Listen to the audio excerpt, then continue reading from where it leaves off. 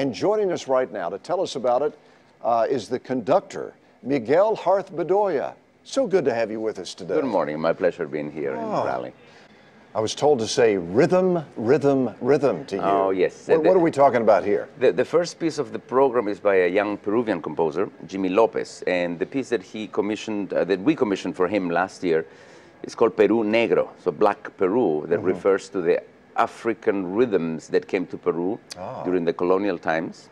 And these rhythms develop a very unique musical style. Now, some of these styles later we know them as salsa, as rumba, and so on and so forth. But in Peru, they stayed very specific. So, Perú Negro is a piece written with African Peruvian rhythms. And when I say you just need rhythm and rhythm and rhythm to get this piece right.